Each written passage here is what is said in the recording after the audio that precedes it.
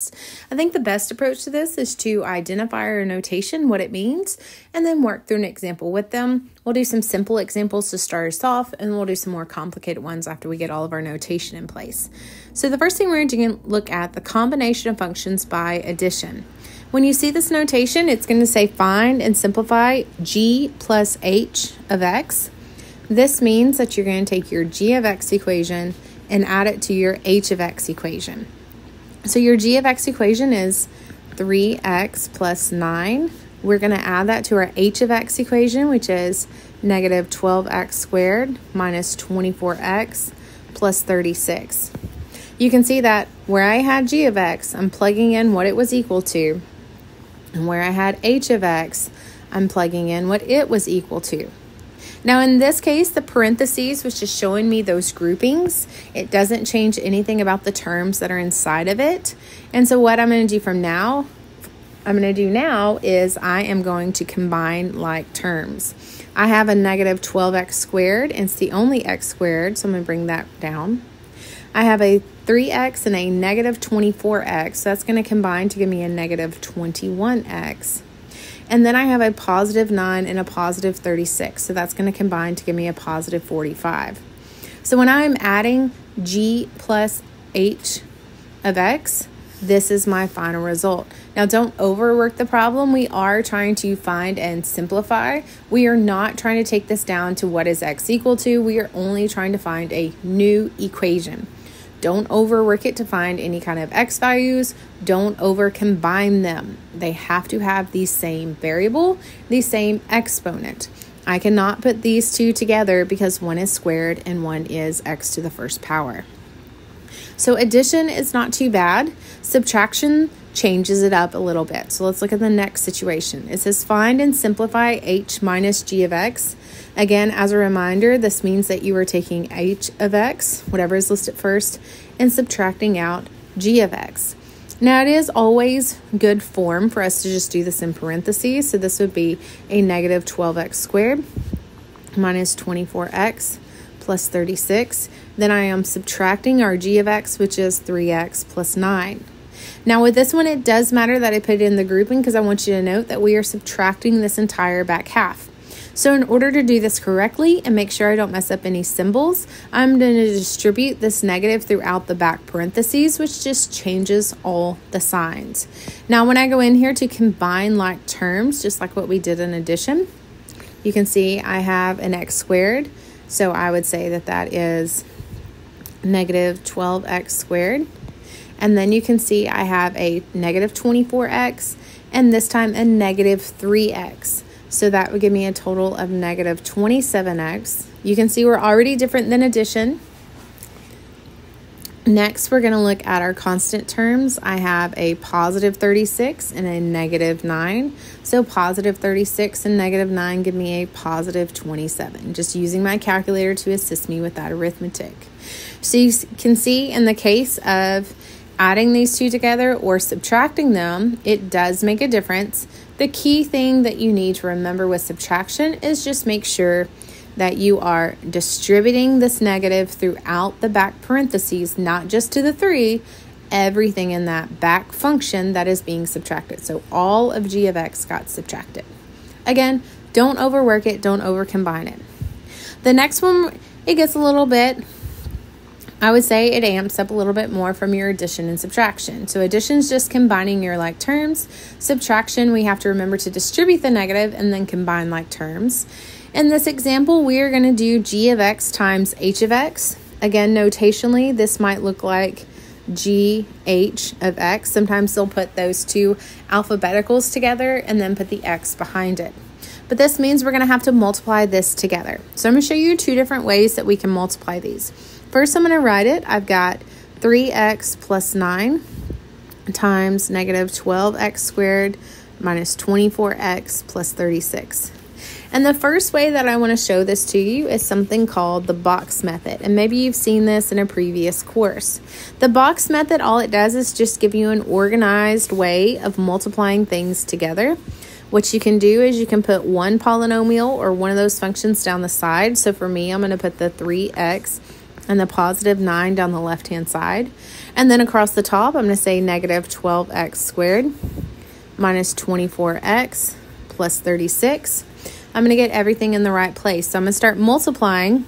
You may have seen this in science when you work with genetic factors, looking at recessive or dominant traits. So I'm going to say 3x times negative 12x squared to give me negative 36x cubed. Make sure when you're multiplying things together that you are looking at the fact of the exponents are going to add together. Then what you want to do is you want to go to the next one and say, okay, 3x times negative 24x. That gives me a negative 72x squared. So again, you multiply the coefficients together, 3 and negative 24. X times x, you add those exponents to give you a second power. And then you'll do 3x times 36. 3x times 36 gives me a 108x. Next, I'll go into the next row, and now I'm going to be working with positive 9. I'm going to be multiplying them across the top by these terms. 9 times negative 12x squared gives me a negative 108x squared. 9 times negative 24x gives me a negative 216x.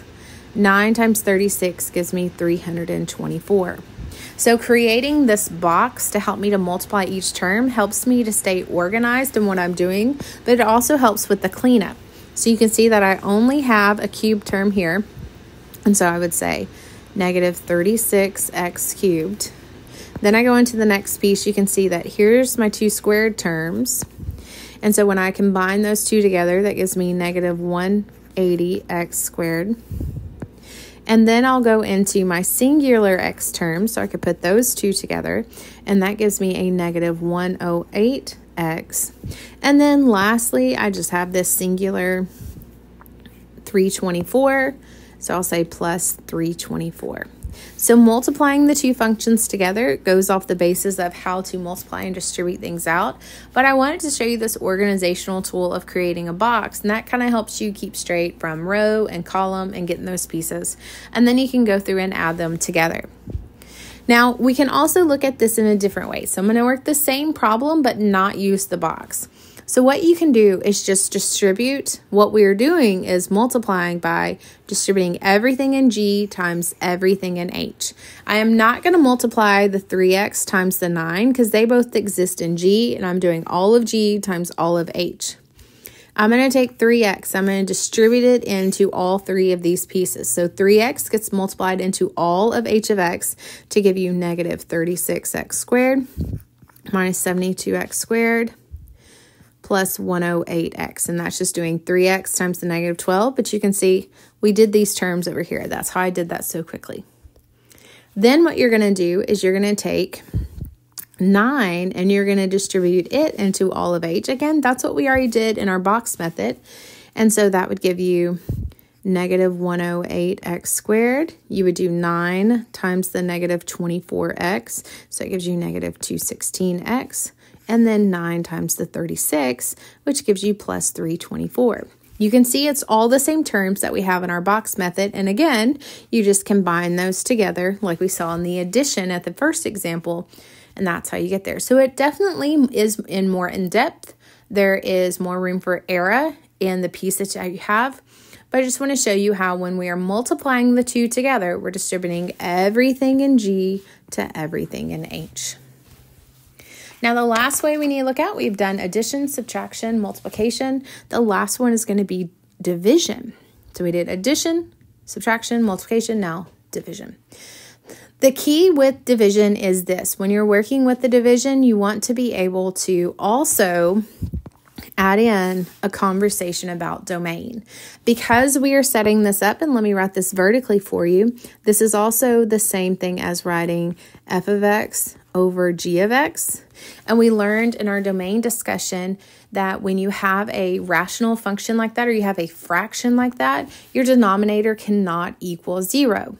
And so the last notation you might see with this is you might see f over g of x, being consistent with our earlier notations. So what we're going to do is we are definitely going to set this up as division. So if I'm taking f of x, that's equal to 7x. I'm going to put that over g of x, which is 3x plus 9. And then after I have the setup, if I can simplify it, by all means, always simplify answer down to lowest terms. But in this case, I cannot simplify that. I cannot come in here and go, mark those X's out. That's some bad math right there. You can't ever mark out on top and bottom unless you have multiplication on top and bottom. And we'll get to some of those examples. So in this case, we're just going to leave it the way it is. So the next thing we need to do is state what the domain of this function would be, because it's not every single possible x. And in order to do that, you're going to set the bottom and say it cannot equal to 0. So I'm going to say, well, 3x plus 9 cannot equal 0. I'm going to solve for x. So I'm going to subtract 9. That gives me 3x cannot be equal to negative 9, and then divide by 3. So x cannot equal negative 3. So that means my domain for this function would be everything but negative 3. So as you're working through these combinations of functions, this is what you're going to see. You're going to have to add, subtract, multiply, divide, and then with division, you're going to have to state the domain restrictions, and you'll see an answer blank for that. So this was just some simple examples of adding and subtracting. The next thing I want to go into is just some more complicated examples. Not necessarily in the fact of combining them, but we need to go back and remember some of our fraction properties from back when you learned fractions. And so I think this is a good example for us to do, and you also probably have one of these in your homework as well. It says find and simplify the following. And you'll notice the notation is the same notation from earlier. We are going to be adding and subtracting and multiplying, and we even have a division there. So I just want to kind of review this example with you, make sure you remember some of your fraction properties. One of the fraction properties I want to go over with you is the adding and subtracting. And before we get into this example, I just want to kind of show you a tip or a trick on how to work with things, especially because these fractions have a letter in them. And so everyone loves that version. If you remember back to when you were working with, say, 2/7 plus 3/5, and you wanted to combine those two together, you would do the least common multiple between 7 and 5, or find a common denominator. And you would say, well, that would be 35, so you'd multiply both pieces, etc. Well, the problem with this for us is we have x plus 1 and x minus 3. Like, how do I find a common denominator between unknowns? And so what I want to do is show you a little fraction trick. If you had a over b, some given fraction, you want to add or subtract it. So I'm going to put a plus over minus, meaning this works for addition or this works for subtraction. And let's just do another generic fraction, c over d. A quick way to add or subtract two fractions together is to multiply this direction, which would give you a d, and then you're going to add or subtract whatever symbol you have in there. Multiply this direction, that would be b times c, and then we're going to multiply across the denominators, so we'll say all over bd. And this quick process is going to help you in order to add and subtract fractions together, especially in college algebra or whatever course you are taking, in order to combine two fractions. And so what we're going to do is, let me show you that example with our earlier one, 2/7, and we'll do plus 3/5. So we know we can get a common denominator, but with this, I'm going to multiply this direction. So that gives me 10. It was addition, so I'm going to say plus. You multiply this direction, 7 times 3, that gives you 21. All over, you multiply across the bottom, 35. And so that gives me the value of 31 over 35. Now, as always, a lot of times you learn tips and tricks, but you had to go through a slow process before. So whoever taught you how to add and subtract fractions was not wrong. You had to understand we are getting common denominators, the least common multiples. All those steps along the way were really good. But now we're going to build off that knowledge and go into this shortcut and kind of put things together. So that answer would be 31 over 35. Now, for note's sake, we're going to jump back over here. I'm going to go ahead and erase this out here. We're going to jump back over here and work with combining our fractions together. So in this first example, we're looking at f plus g of x. So our f function is 1 over x plus 1. And we're going to add it to our g function, which is 2x over x minus 3. And so what I want to do is I want to use that fraction trick. So I'm going to multiply this direction. Now, when you're multiplying, this is a grouping. So if it helps, maybe do parentheses around your grouping so you don't distribute incorrectly. So I'll say 1 times the x minus 3, and that gives me x minus 3. It was addition, so I'm going to say plus. And then I'm going to multiply this way here. And that's going to give me 2x times x plus 1. So that's where that parentheses is going to come in handy, so I don't just multiply by the x. And then you're going to multiply across the bottom, and that leaves me with x plus 1 times x minus 3. Now, you do always have to simplify your answers to lowest terms, so I'm going to leave the denominator alone. You'll see as we work through many different problems, it's always nice to leave things in factored form like that, not distribute it out, but in the top, I definitely can simplify up. So I'm going to distribute the 2x in here, so this gives me x minus 3 plus 2x squared plus 2x. And then when I move into my next equal sign here, let's see, I only have a 2x squared. I don't have any other terms I can put with it.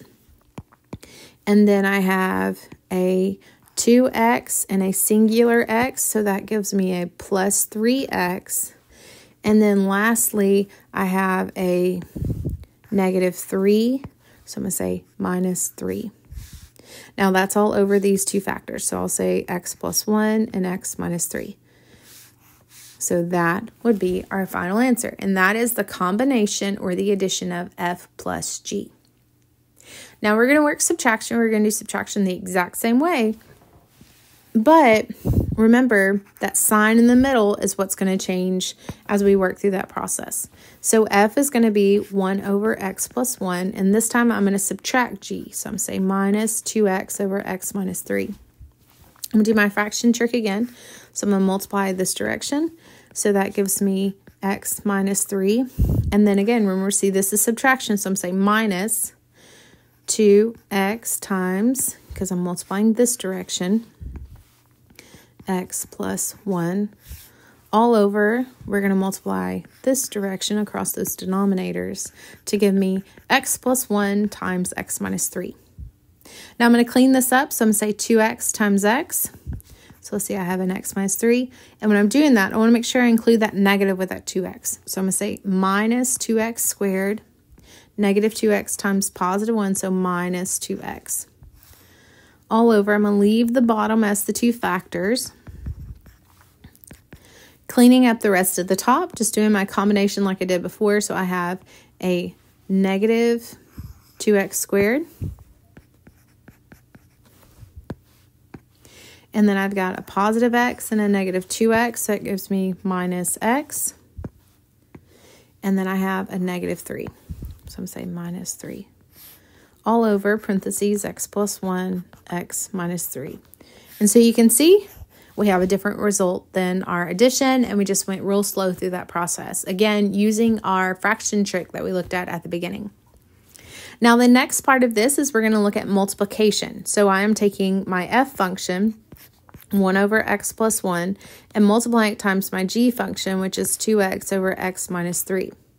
Now, in order to multiply two fractions together, what you're going to do is multiply across the top and multiply across the bottom. I told you we're going to really revisit those fraction properties. So that gives me 2x times x plus 1 times x minus 3. And again, I'm just going to leave that denominator in its factored form. So multiplication, not too bad. In this case, I like the multiplication versus the addition and subtraction than our first example. It went a little bit quicker. The last one we kind of need to bring to surface are fractional properties when we're doing division. So when we're doing f over g, we know that this is f over g. And so that would be equal to my f function, 1 over x plus 1, divided by 2x over x minus 3. And really, when you're working with fractions, it's better if you write this out horizontally. And I'll show you why. So this is 1 over x plus 1 divided by 2x over x minus 3. So when you're dividing two fractions, you may have heard this phrase. A lot of teachers may have taught you're going to keep the top one, change the operation, and flip the denominator. KCF, keep, change, flip. So how does that execute out? Horizontally, that means you're going to keep the first fraction, 1 over x plus 1, change it to multiplication, so you can see this is changing to multiplication, and then flip the last fraction. So that's x minus 3 over 2x. Now we're back to the previous example. We're multiplying two fractions, so we'll multiply across the top and the bottom. So that would be equal to x minus 3 all over x plus 1 times 2x. And so we can just leave that in its factored form. Now this did take a little bit more, and I know that fractions are not everyone's favorite friend, but I just want to make sure we covered enough in the different examples to help you with the concept.